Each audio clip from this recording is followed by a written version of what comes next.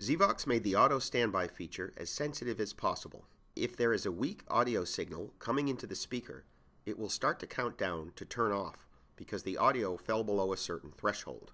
This speaker comes with an auto standby feature activated, which will automatically power the soundbar off after about 20 minutes of not receiving an audio signal. Some televisions may cause the soundbar to turn off in the middle of a program due to a weak audio signal.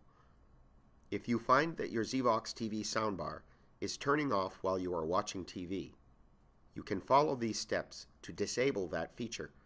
Press and hold Other Settings while the speaker is on for 3 seconds.